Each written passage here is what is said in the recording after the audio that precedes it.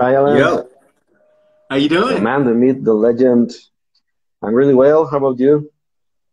I'm doing great, Daniel. Thank you so much for inviting me on, and I see that people are coming in. So, yo, Oh, I'm thanks for really your happy to be time. here. I really appreciate you taking the time. It's a huge honor. The OG of the evidence-based fitness community, I would say. Oh, thank you very much. Very well. So, how's your book? The protein book is great, man. I've gotten a lot of great advice. Great advice. Yeah, I gotten good advice for it. Good feedback for it. I finished another book, which is actually it's published by Victory Belt, so it's the same publishers who did some other big books, man. They actually did. Have you heard of a book by Kelly Starrett called "Becoming a Supple Leopard"? No, I don't think I'm familiar with it. Okay, that's their kind of their big hit. They also published a Right. book called "The Paleo Solution" by Rob Wolf. Oh, that one. That one I do know. Yeah. They also published "Glute Lab" by this guy named Brett Contreras. The So, glute guy, infamous good glute guy. guy, of course. Very well. So now they approached me last year to do a book. They said, you know what, we want you to write the book on evidence-based nutrition stuff because as far as we can see, it doesn't really exist out there. There's just guys who, they've shot their shot, but we want you to shoot yo shot into this pond here. So I'm like, yeah, let's do it, man. Let's do it. And so over the past year, I wrote a book, man. I'll be for sure looking forward to it, man. Dude. Well, as soon as it's done, honestly, as soon as there's a print copy, um, remind me. Just say, hey, Alan, when is that thing going to print? I'd like a preprint copy, and I'll send you one. Sure. Oh man, that's a huge honor, man. I feel really flattered. You just No, made my day, actually. dude, yeah. Remind me because there's like a I few will. people I I will. have on my list, and Right. but yeah. Just DM me afterwards. Say, hey, Alan, remember what you said about your Thanks a book? lot for that, man. We'll be looking forward to it. Very Cool. well. So let's dive right into it. All right, Actually, brother. if you're okay with it, I would like because you're the OG of the evidence fitness, the evidence-based fitness community. Before the nutrient timing topic itself, what does it mean to be evidence-based? Because there's this dichotomy with the nutrient timing, for example, that you don't know that doesn't matter. The bros were wrong. You have these camps that doesn't matter, matters a lot, and it becomes this dichotomy, which is really not necessary at all. So if you're okay with it, can we begin by defining what is actually mean to be evidence-based? Sure, that's a really good question. It's a question that I don't get asked a lot, but it's so important. Evidence-based practice, it is a three-part, it's a three-component approach. So one of the components is the published research. So that's, Right. yeah, I guess it could be called the basis of it all. Is what do we know as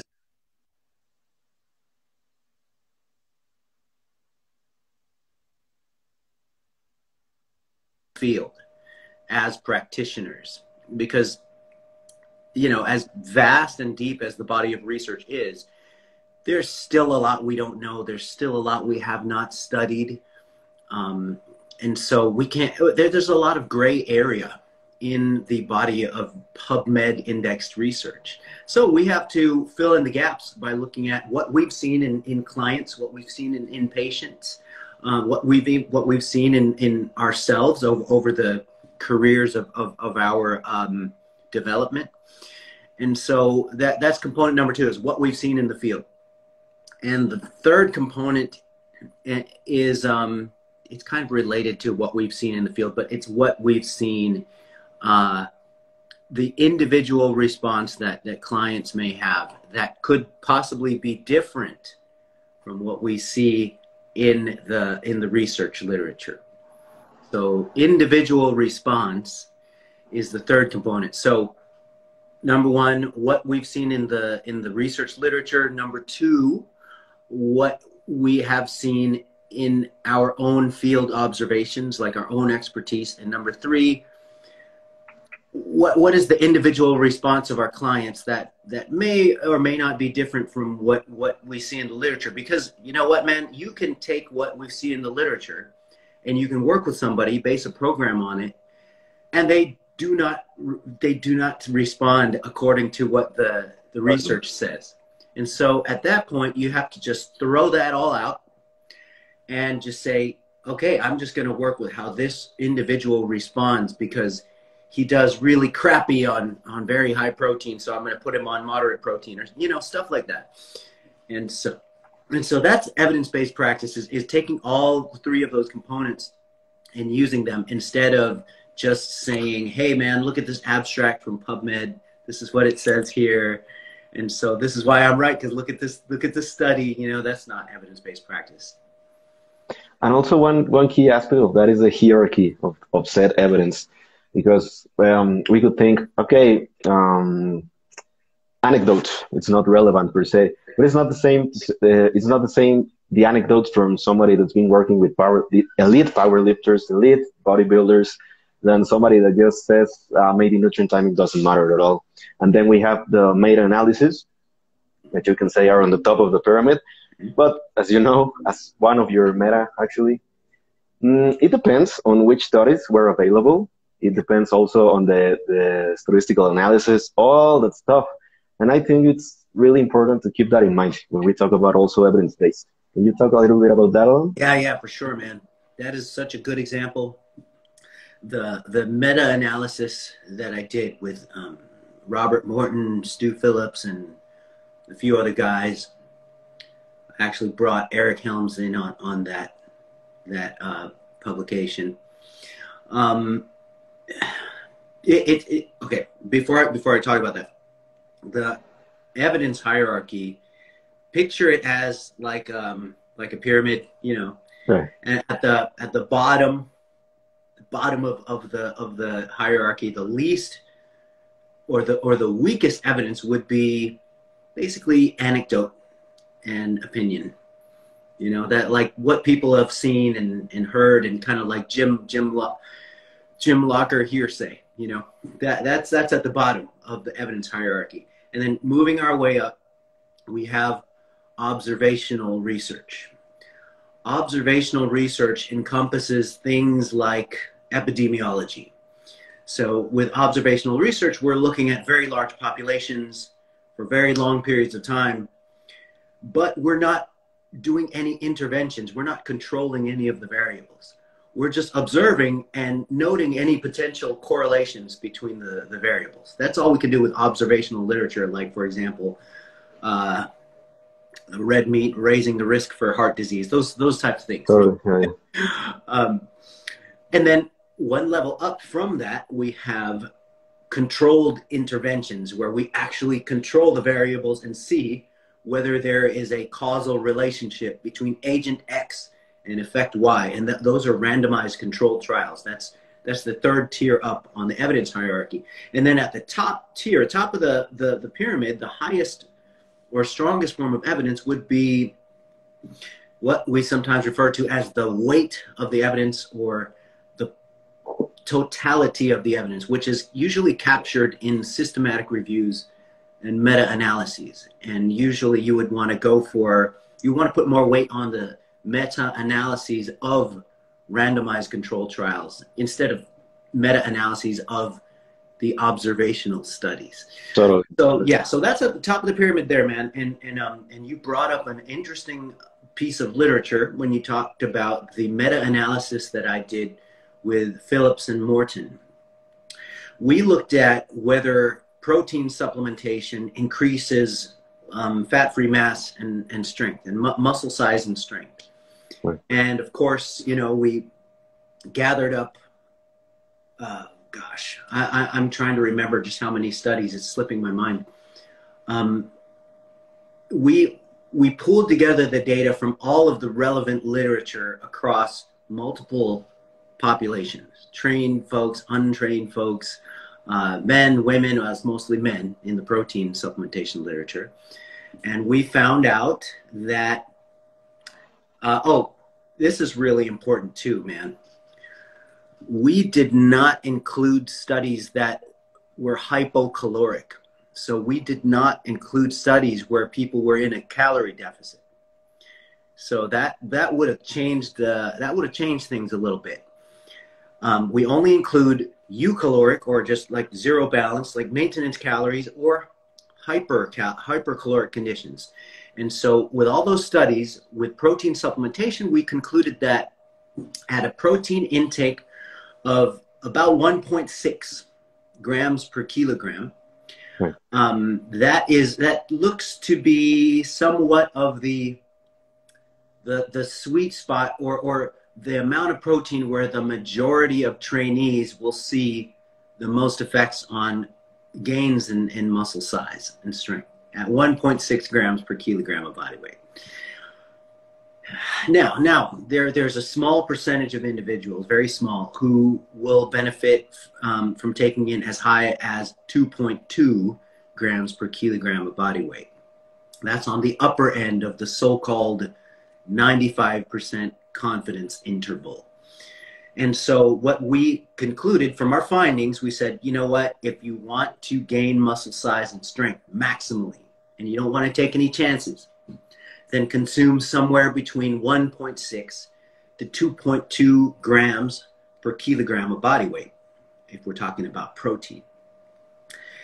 Now, I've argued with Stu Phillips.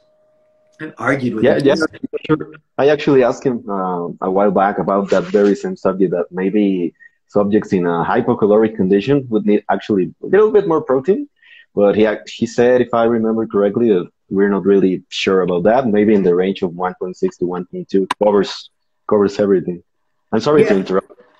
Well, Stu, I love Stu. He's an interesting dude, and he's obviously brilliant. But it took him like 10 years to agree that we need more than 1.2 to 1.5 grams per kilogram. So we got him at 1.6. It took like 20 years. We got him from 1.2 to 1.6. So, you know, God bless you, Stu. And now, in hypocaloric conditions, there is a shit ton of data showing that protein intakes above 1.6 grams per kilogram benefit these athletes, these dieting athletes, these lean athletes, lean dieting resistance training athletes. Helms did a systematic review on this where he found a range of 2.3 to 3.1 grams per kilogram of fat-free mass, being the sweet spot. Now, the issue with that systematic review is it didn't necessarily look at comparisons of controlled comparisons where 1.6 grams per kilogram was the lower protein amount in the comparison. So that's what we're lacking in the literature. We don't have any studies comparing 1.6 with something higher. You know, we've got Longland and colleagues back in 2016, 2017. Longland, it could have been as far back as 2014. He compared 1.2 versus 2.4 grams per kilogram in hypocaloric conditions. Now, in that study, and of course, 2.4 gained more lean mass than 1.2. And you can imagine, he didn't use trained subjects because they both gained in a very severe caloric deficit. It was like 40% below maintenance levels. So anyways, when that study was published, all of the bros are like, damn, we knew that 1.2 wasn't optimal. Why don't you test something like 1.6 that we're all debating about? Do 1.6 versus 2.4 in hypocaloric conditions. Let's see if there's any difference, you know? That would have settled a lot of the arguing that Stu and I do. And, but the fact is, because we don't have that data, there's still that gray area, my man. And that brings us back to not only the evidence hierarchy, but evidence-based practice. If I was going to work with a client on gaining muscle as quickly as possible, or preserving a maximal amount of muscle, and even trying to gain muscle in hypocaloric conditions, I would not put them at 1.6 grams per kilogram. Right. I would not. There's just too much data suggesting that 50 to 100% higher than that it works best for things like preserving muscle, and also for things like recomposition, where you are gaining muscle while losing fat, in which this is possible in beginners and intermediates to a certain degree. But yeah, dude, I'm not willing to. If there was a lot at stake, I would not put somebody on 1.6 grams per kilogram of body weight, especially in hypocaloric conditions. And there was a lot on the line for me to make sure they got results. I think we can summarize the evidence-based mentality as uh, for the best of our knowledge, as the evidence is limited on all, the best we can do is something, something, something. Not this paper says so, this abstract says so, and you don't know because you're a bro. Which I think is quite a dichotomy, right? Yeah, dude, that's the one for sure. Very well. So that brings us actually to the topic at hand, nutrient timing. Okay, cool. Is it really the future of sports nutrition? Do you remember that book, John Ivey, Robert Portman, I which do. was actually really interesting. I think it was like a watershed for all this research. Mhm. But one thing to keep in mind is the evidence that they had available. There is no really specific of scenarios that they don't specify, like in hypocaloric, in this sort of activity, sort of sports, etc., etc. All these considerations that you really need to have when you think about nutrient timing. Can we begin about that book and why it was actually interesting and really important? Like I said, like a watershed for all the research that came before, after. I'm sorry. Yeah, that was a 2003, 2004. And so back in 2003, they had only short-term or acute studies on things like muscle protein synthesis, and also things like the speed of glycogen resynthesis. And so they kind of put the pieces together and concluded that, you know what, there's this anabolic window that's about 30 to 60 minutes post-exercise, where if you don't consume quickly absorbed protein and carbohydrate, you're going to compromise the recovery process, and you're going to compromise the growth process.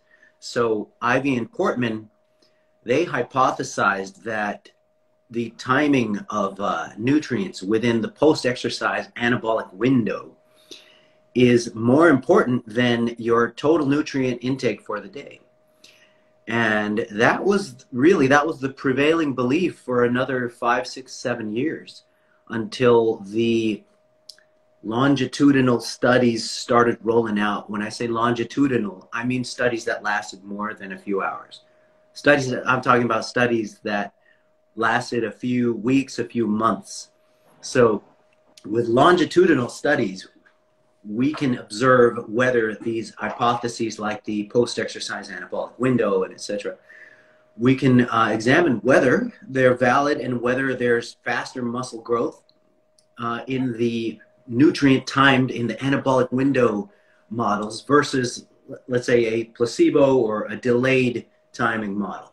Okay, so with that out of the way, I want to mention that Ivy and Portman's book was important because it got the research ball rolling on that topic. So they based their hypothesis largely on the fact that if you waited after you train to consume carbohydrate, then at 2 to 4 hours later, you would have significantly less glycogen replenished within the muscle tissue.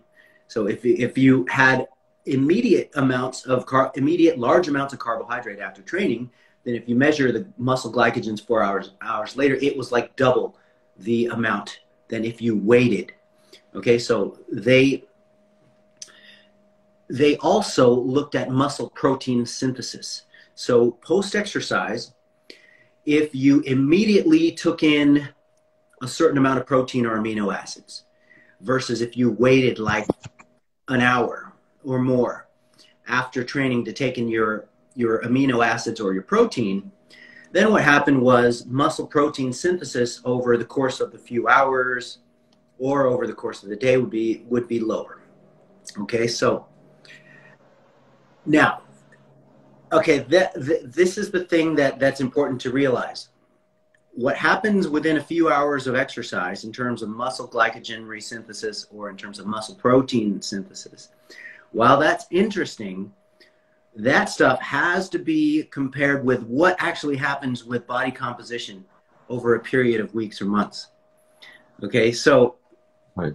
what happened was from 2009 onward, so this is, like I said, about 6 years after Ivy and Portman's book was published. From 2009 onward, the studies started rolling out, the longitudinal studies started rolling out that compared protein-timed conditions where protein was taken in the so-called post-exercise anabolic window versus delayed.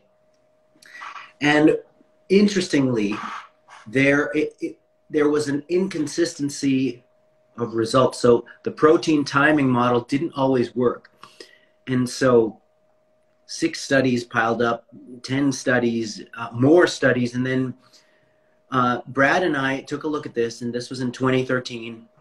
Brad Schoenfeld and I, we looked at these studies and we said, you know what? It doesn't look like the post-exercise anabolic window concept is valid. Otherwise, we'd be seeing greater muscle gains with the protein timed conditions than with the protein delayed conditions. So we wrote this paper called Nutrient Timing Revisited. This was published in the Journal of the International Society of Sports Nutrition, or for those of you guys who know and love the publication, JISN. So we published that thing in JISN. By the way, Joey Antonio laughs every time you call it JISN, so he's got a sense of humor. So shout out Joey Antonio. And so that paper kind of lit up the community because we were challenging the idea that the post-exercise anabolic window was valid. And so our position was, it's not valid to focus on a single time point relative to the training bout within the whole day that would determine whether your muscles grow or not. Because for one thing, what you have pre-exercise is going to take 1 to 2 hours to peak in blood circulation. So if you have a pre-exercise meal of, let's say, a substantive amount of carbohydrate and protein, those blood levels of glucose and amino acids are going to reach peak levels in blood circulation 1 to 2 hours after you've consumed the meal.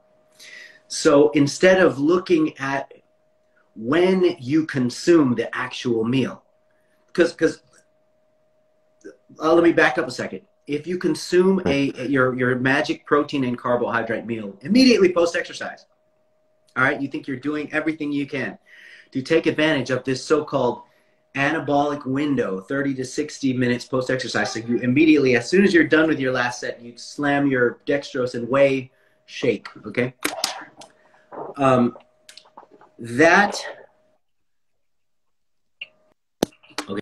got so animated, I messed up my wiring here. No, don't sweat it. So if you do that, your blood levels of glucose and amino acids are going to peak 1 to 2 hours after you finished your workout. So instead of looking at when you should ingest nutrients, it makes a little more sense to think about when to maximize nutrient availability in the blood.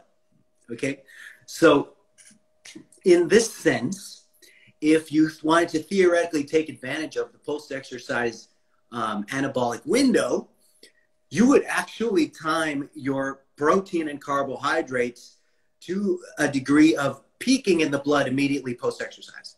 And that would be like immediately pre-exercise, you train for an hour, and then bam, you've got the highest possible levels of glucose and amino acids to replenish what was used or depleted. And so that was our our case. We said, why are you looking at the immediate post-exercise window when the pre-exercise meal basically becomes the post-exercise meal by virtue of the time course that it takes for nutrients to peak in the blood? And so it just didn't make sense, you know? So we took things a step further and we said, why not look at a time period called the peri-exercise window, if you will. So the peri-exercise window would be the time period between the pre-exercise meal and the post-exercise meal. So this space right here, that's peri-exercise. Right. The workout is going to happen somewhere between that area, right? So why not have a significant hit of protein at both ends of the peri-exercise period, and do not let the peri-exercise period be longer than 5 to 6 hours in between.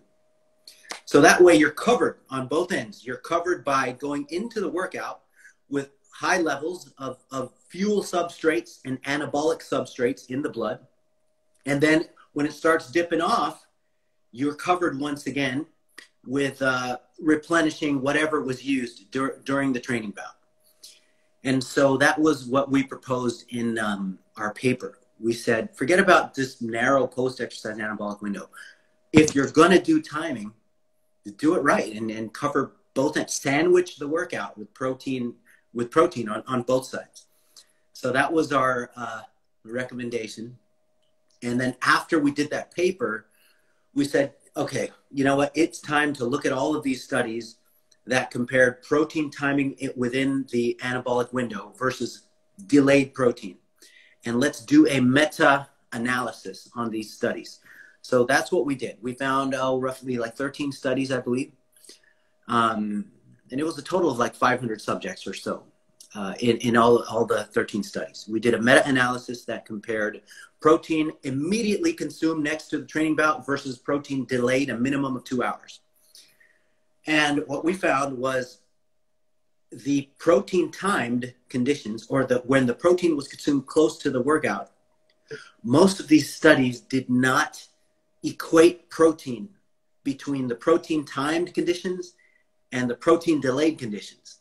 So what they would do, they would literally compare protein supplementation post-exercise versus nothing at all. Versus nothing at all.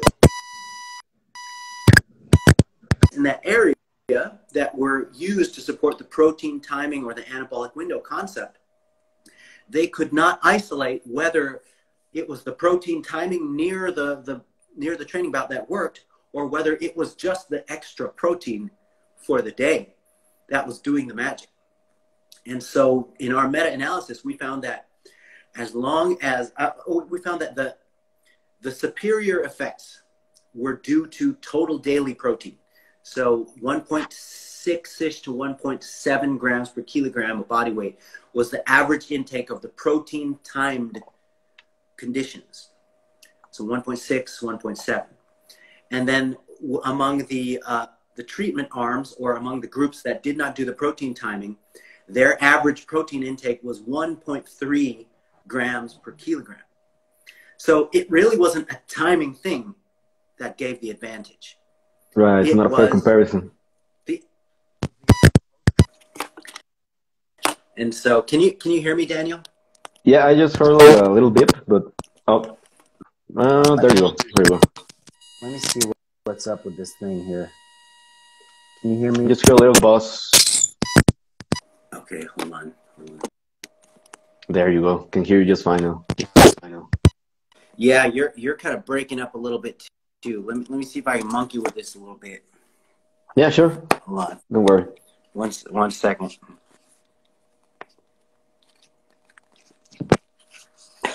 This is crazy. All right.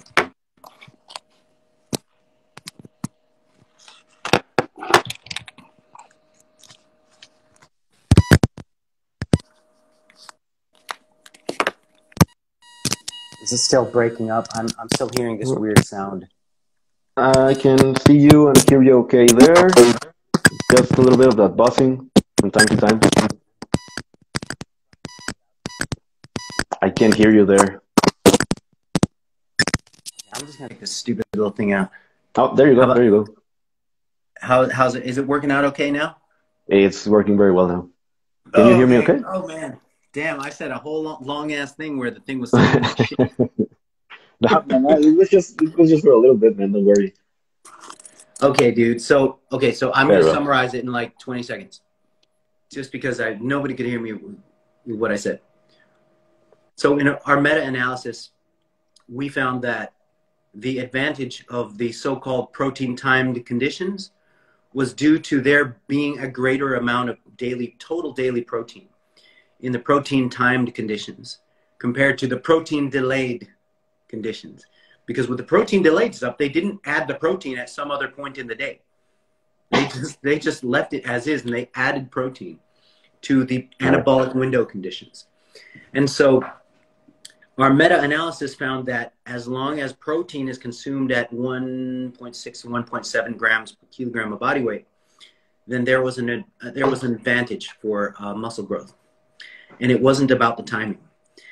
Okay, so now seeing that that was the case with our meta-analysis, we saw that there was a lack of studies in the literature that compared immediate pre-exercise protein with immediate post-exercise protein. So, because, I talked about the concept of nutrient availability versus nutrient ingestion. So we wanted to see whether this post-exercise anabolic window concept, if it was compared with like a pre-exercise model, what would happen?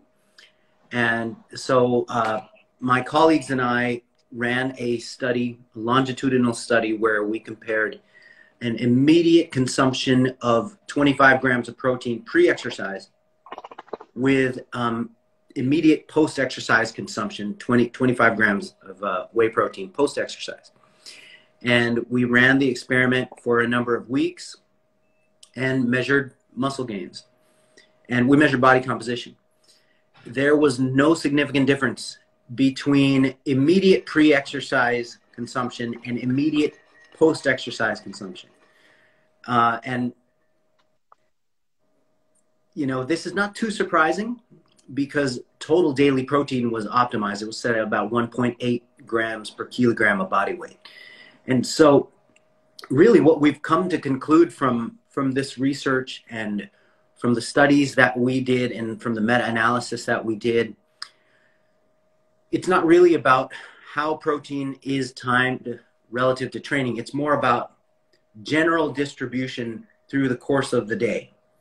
So if we take the concept of protein distribution, we're talking about how protein is dosed, like how many grams of protein per feeding, how many feedings per day. That's kind of what the question comes down to in terms of, if you're going to look at timing has to fall under this umbrella of total daily protein distribution.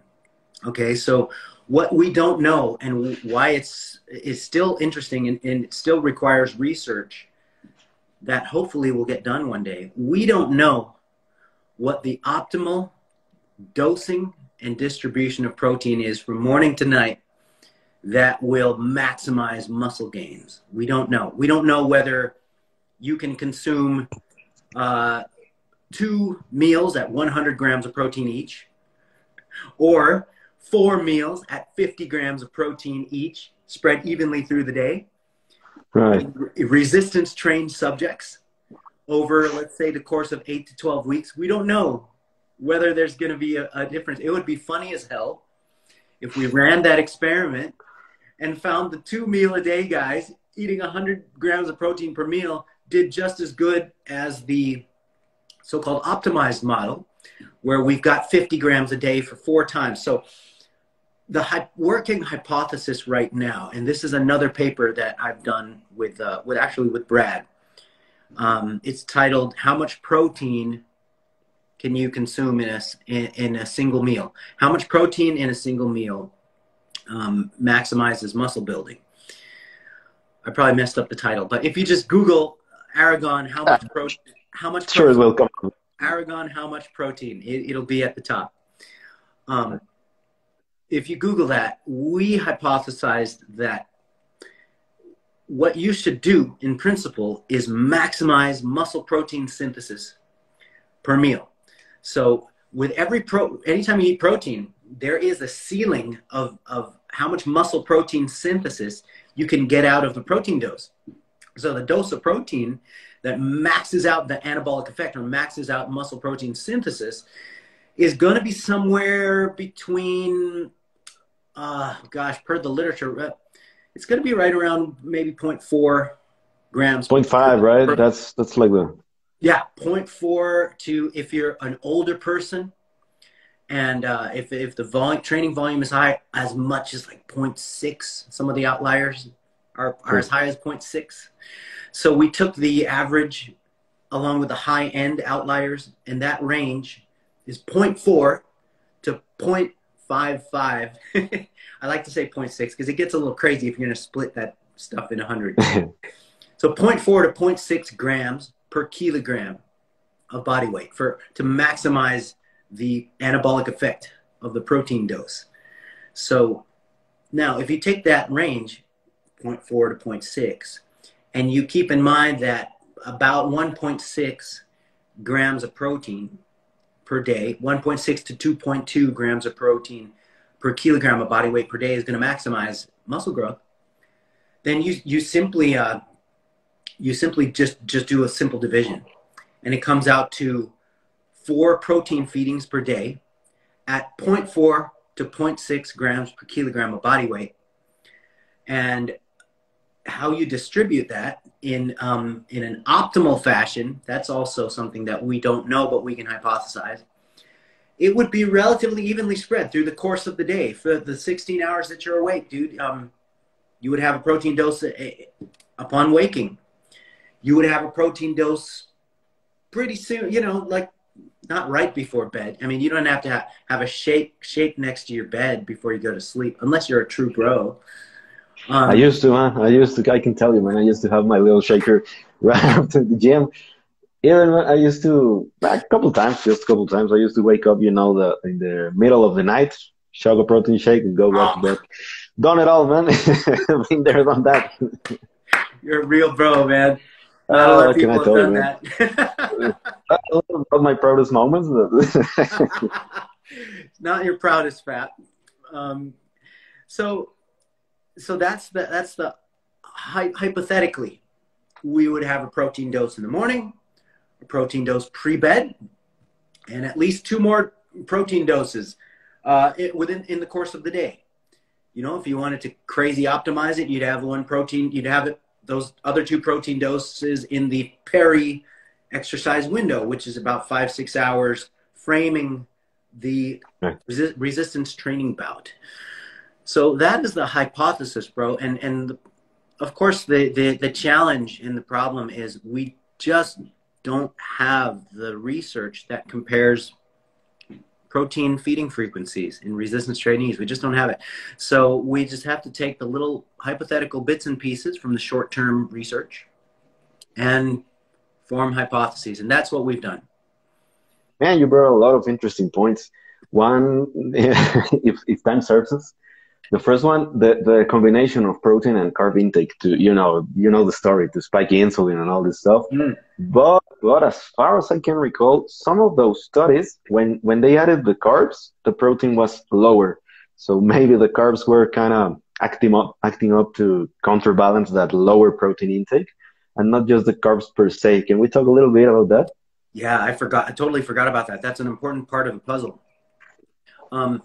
When Ivy and Portman were doing their research in 2003, 2004, actually, this was earlier than that, they compared amino acids with carbohydrate. And the amino acids represented an equivalent protein dose of about 10 to 15 grams at most, roughly 10 grams of protein. And when you consume this post-exercise by itself, let's say 10 grams of protein by itself post-exercise, and you compare that with 10 to 15 grams of protein plus, let's say, 20 to 40 grams of a highly insulinogenic, highly glycemic type of carbohydrate, like either glucose or maltodextrin, or even sucrose, then what happens is the insulin response is higher in the protein carb combination post exercise, and the muscle protein synthesis was actually higher in the co-ingestion of protein and carbs post exercise. Right. But a few years later, they did the same comparisons. They either protein by itself or protein plus carbs post exercise, measure muscle protein synthesis. They did those same comparisons, but they used 20 to 25 grams of protein. And interestingly, once you're at like 25 grams of protein per dose, no amount of extra carbohydrate added to that protein further elevated muscle protein synthesis. So that was a pretty big breakthrough finding, because it invalidated the concept that you needed to consume carbohydrate with protein in order to maximize muscle protein synthesis. And in 2015, Hulmi and colleagues ran a longitudinal study. So now we're actually going to look at body composition and strength changes, not just short-term muscle protein synthesis. Yeah, because it's not the So what happened with Hulma's study is he compared protein intake by itself post-exercise, a good dose of protein, like 30-ish grams of protein, with 50-ish grams of maltodextrin, versus that 30 grams of post-exercise protein by itself in resistance trainees over somewhere between 8 to 12 weeks. I'm not remembering. But interestingly, both of the groups, they had the same amount of muscle gains at the end of the study, even though one of them consumed protein and carbs post-exercise and one of them consumed just protein. So now we've got a corroboration of the short-term MPS data showing no difference between protein alone versus protein plus carbs, as long as you have a certain minimum amount of protein per dose. And we have a corroboration between the short-term stuff and then Hulmi's study, where they actually looked at changes in body composition and strength with no difference with those two conditions. So really that was a big nail in the coffin of one of the big anabolic window concepts that you brought up, being the insulin spike post-exercise. So the insulin spike post-exercise ended up not mattering at all as long as you had enough protein per dose. And that's why when Brad and I wrote our paper on protein dosing distribution, we made sure that 0.4 was going to cover that minimum dose. The 0.4 grams per kilogram of body weight was going to cover that minimum protein dose per meal to maximize the anabolic effect. Very well, because I think it's also context dependent. It's not the same to look to maximize muscle hypertrophy as in a fat loss phase, because there's actually your 20. Oh, can you hear me? Okay, I lost you for a bit. Okay, I did lose you too. Okay, can you repeat that? You said the last thing I heard was context dependent. Yeah, sure, context dependent. Whereas it's maximizing muscle gain or maximizing muscle retention during a fat loss phase. Because there's this 2015 meta years that showed, I have it right here, I'm just reading it, showed feeding frequency was positively associated with reductions in fat mass, meaning maybe more meals, but the most important caveat,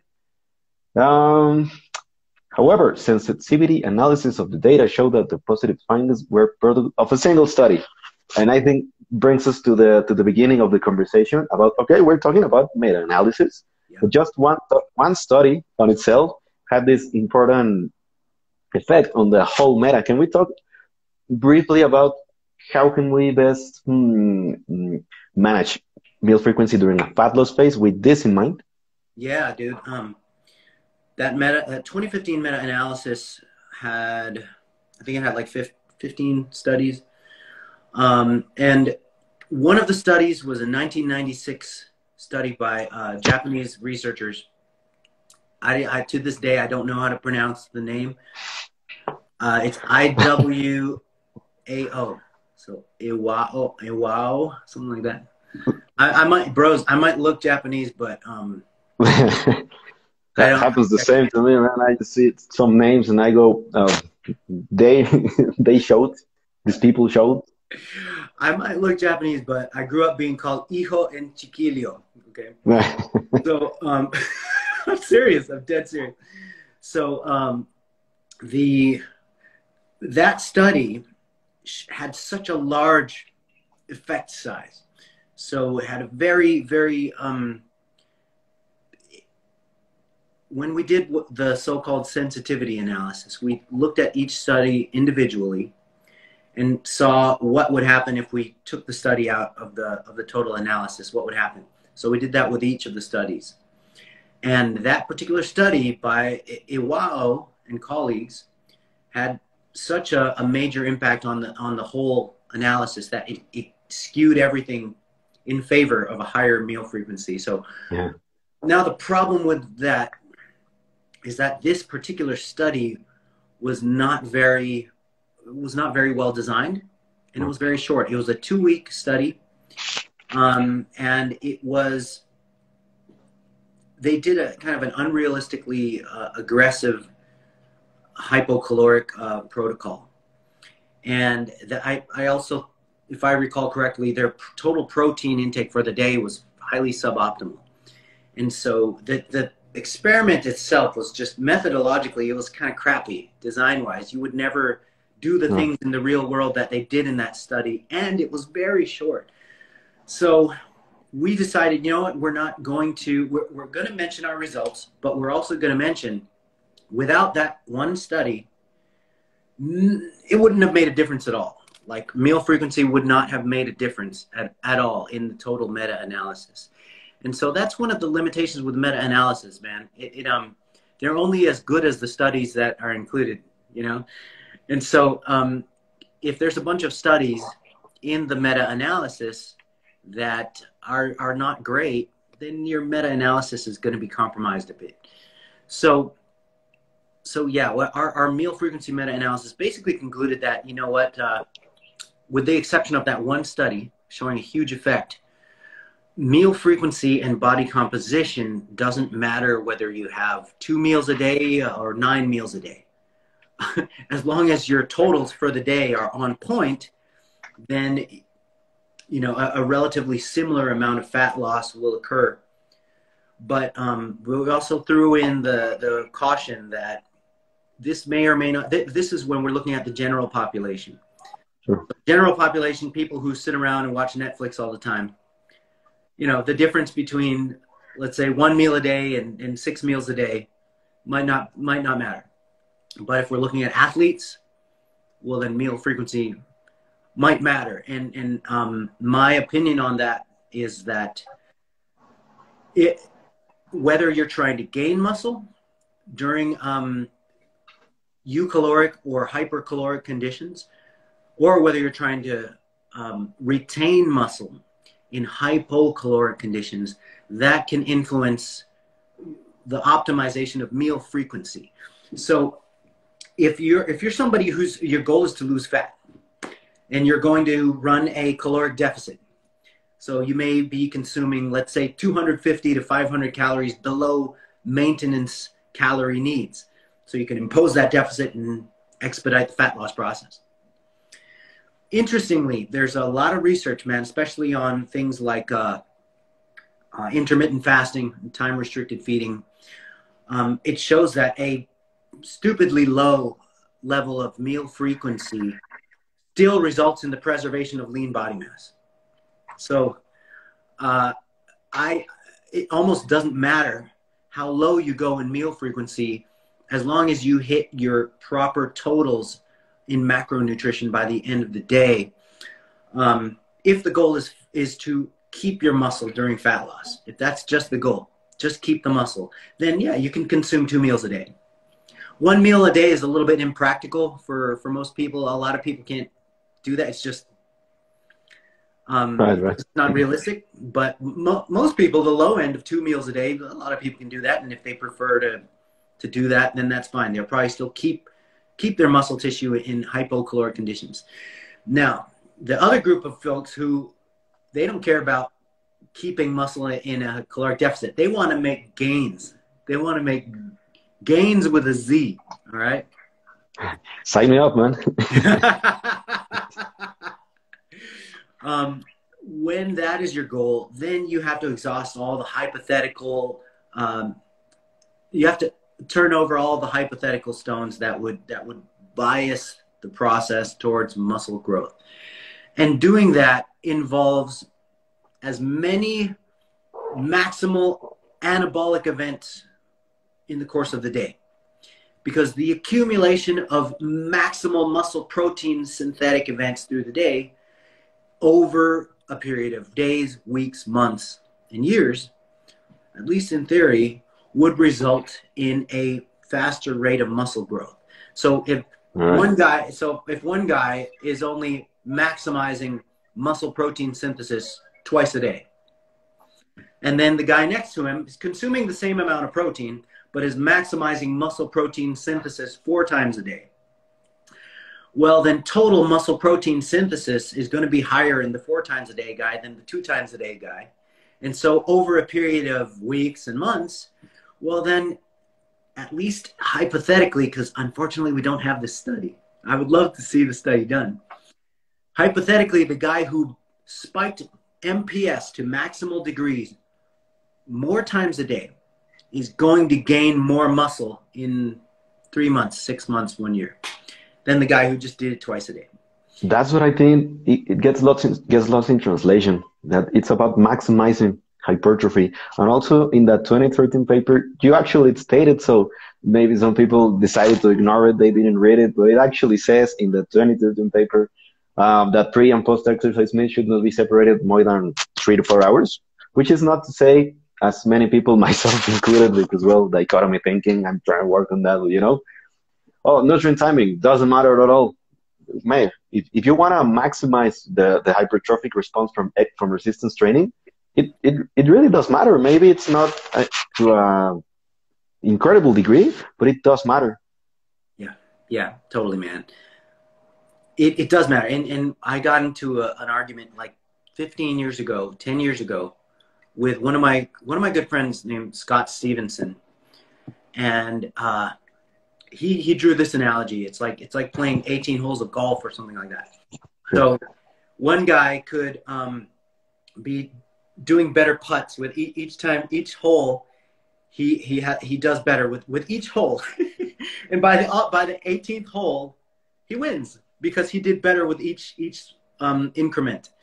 And so if you do better on a daily basis with on a daily basis, baby, please. The Louis Marco fans are going to get that. If you do better on the daily, then the weekly and the monthly should, and the yearly should reflect that. And so that's the hypothesis. But like I said, man, that's a gray area in the literature. And a lot of it sometimes comes down to what population are you dealing with? You know, are you dealing with guys who are competing in a strength and power sport or competing in physique sports?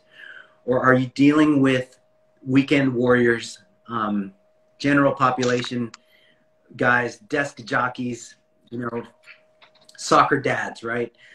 Who are we talking about? So with like soccer dads and soccer moms, the difference, man, between like 3 protein feedings a day and more is probably not going to be meaningful, because you're not on the posing stage, and you're not being judged by, you know, the amount of striations in separation in the in the glutes and things like that. You know, the amount of symmetry side to side, top to bottom with the physique. If you're not being judged on those things, then, you know, three meals a day, 3 protein feedings a day versus 4, 5, 6, it's probably not going to matter.